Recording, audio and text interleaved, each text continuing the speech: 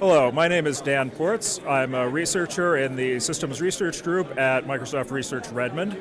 I lead the Prometheus project, which is about how to take advantage of new hardware in the data center co-designed with distributed systems. So what's motivating this is that we are now in a world where there's a wide variety of customized and programmable hardware available in the data center.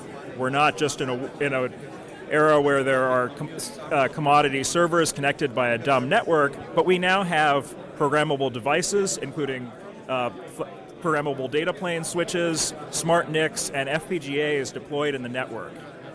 So what that means is that there's the possibility for the network itself to act as a computational element, to run some amount of processing directly on each packet. And we're interested in this from a systems perspective. How can this be used to accelerate distributed systems applications?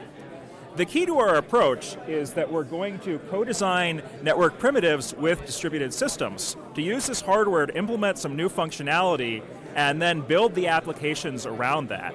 So to give some examples of this, we're able to build replicated systems that are considerably faster because we don't have to run a traditional consensus protocol like Paxos on every operation.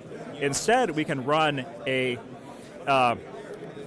simple primitive in the network that assigns sequence numbers to requests as they come in, and then use a much simpler protocol that's able to implement the replication without the replicas having to talk to each other. And this lets us improve the performance of an existing data center service by a substantial amount. We're able to reduce systems from having an 80% overhead for replication to more like 2%.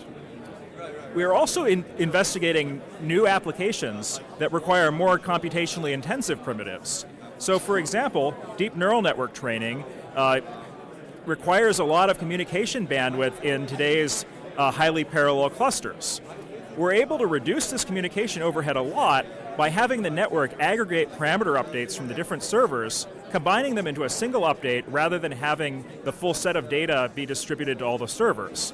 And this is able to increase the throughput of these neural network training by 3x, which will dramatically reduce training time.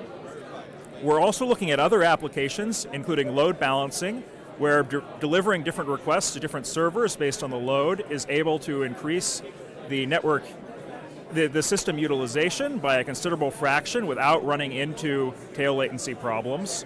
And network telemetry applications where a part of the processing is done in the network switches themselves.